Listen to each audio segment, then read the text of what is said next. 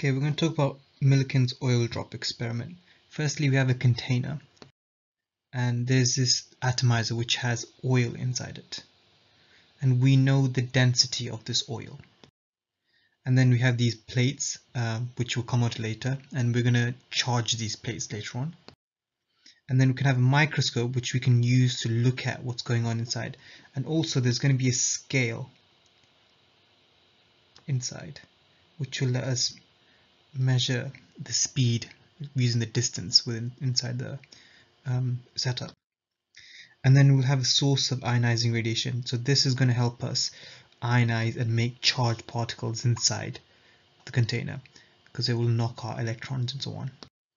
So firstly, when you spray using the atomizer, you'll form these oil droplets, but because of the friction here between the oil and the atomizer, these oil droplets will be formed with either having gained an electron or maybe 2 or 3 electrons, or lost 1, 2, 3, 4 electrons. So they'll become charged, and then they'll fall through this gap here, and as they fall, they will eventually reach terminal velocity.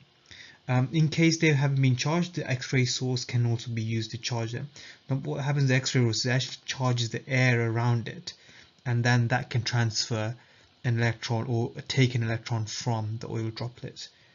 So as it falls through, the oil droplet falls through, it's obviously got its weight, mg, and it's also got a drag force, and that's from Stokes' law, 6 pi eta r v. So we can figure out the terminal velocity by setting these two together. So this is what we did in the last topic. So we showed that the radius can be determined using the terminal velocity of the oil droplet.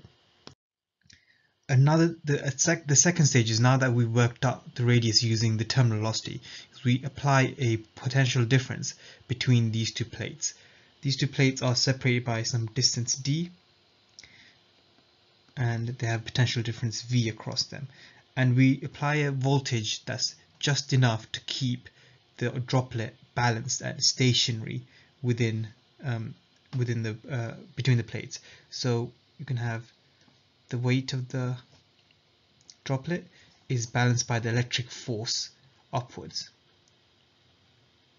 So electric force is obviously charge times the electric field strength, and the electric field strength is the voltage divided by the distance. So this will let us work out the charge Q. Okay, so let's see how. So Millikan noted that when no potential difference is applied across the potential parallel plates, the oil droplet falls through at a steady speed, and that's the terminal speed that they've given us here. And we've got the density and we've got the viscosity. This is actually the same question we did as an example in the last video, and we show that using R equals 9 eta Vt terminal velocity over rho g, we've got a radius of 1.63 times 10 to the minus 7 meters.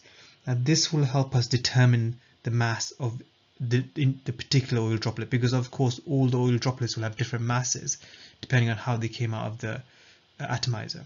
So, but this will help us figure out the radius of a particular oil droplet. The distance between the parallel plates is 10 centimeters. When a potential difference of 35.2 volts is applied, the droplet is stationary. Find the charge of the oil droplet. Okay, so now it's no longer falling at terminal velocity. Now what's going on? Its weight is balanced by the electric force, Q V over D. So, but to figure out the mass, we're going to use the information from the previous part. So we're going to do is the mg is equal to Q V over D, and m is going to be the volume of the sphere of the droplet times the density, which gives us the mass, and multiply that by g to give us the weight, which is going to equal Q V over D. So rearranging this, you should get charge is equal to 4 over 3 pi r cubed, density times gravitational field strength times distance over the potential difference that stopped the charge, made it stationary. So if I put these numbers in, 4 over 3 times pi times 1.63 times 10 to the minus 7 cubed times the density of the oil, 915 this question, times the gravitational field strength, the distance between the plates in meters, and then divide that by the potential difference. And this gives us 4.80 times 10 to the minus 19 coulombs. Now, if you look at this very carefully and you divide this by 1.6 times 10 to the power minus 19, the charge of an electron, you find that this is approximately 3 times the charge of an electron. And that's what you're going to find with all the results. You find that they're all multiples of 1.6 times 10 to the power minus 19. And this helps us come to conclusions.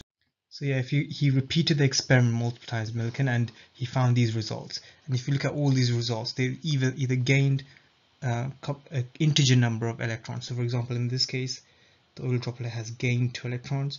Here it's a multiple, 3 times the electron's charge. Here it's an electron. Here they've gained or lost. It doesn't matter. And then here it's 4 times. So he came to the conclusion that charge is quantized. In other words, it comes in discrete packets, with the smallest being 1.6 times 10 to the power minus 19 coulombs.